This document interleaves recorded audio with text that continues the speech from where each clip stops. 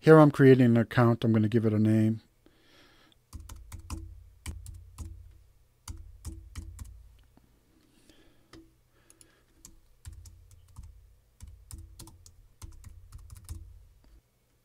So I'm going to access the members area.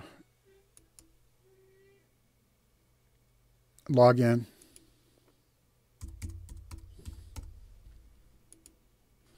So now I have everything I need to upload. I have all my account status information right here.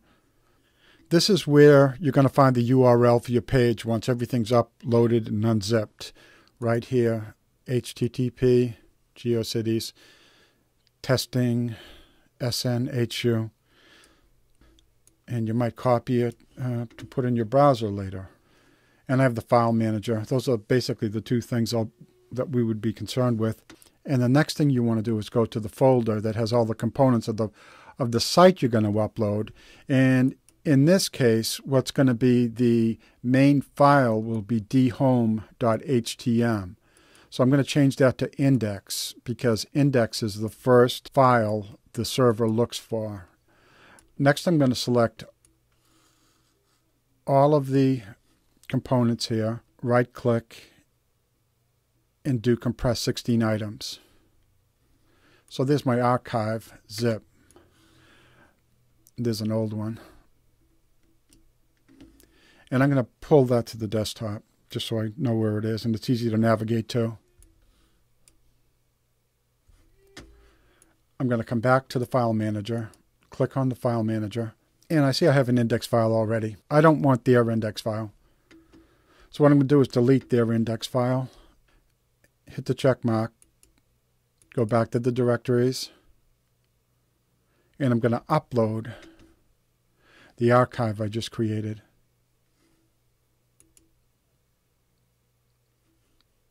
Come down to choose file, right up to my desktop, there's archive.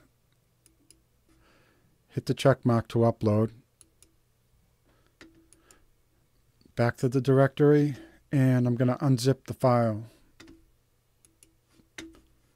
Come over to unzip. Hit the check mark. Back to the directory.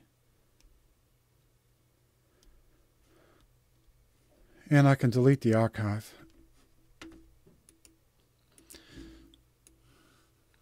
So now I go to my browser, paste in what I copied,